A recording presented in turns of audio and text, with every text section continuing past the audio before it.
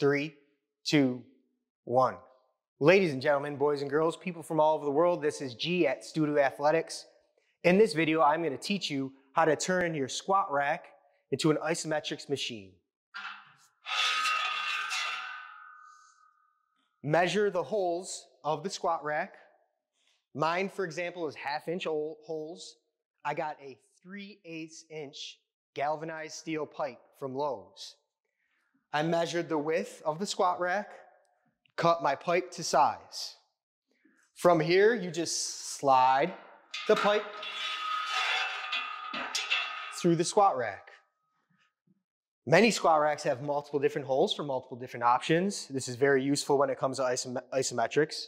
Then, at Lowe's, I got a piece of foam. This is insulating pipe foam.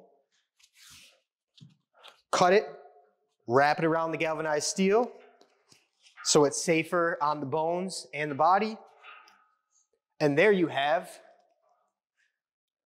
your isometrics machine.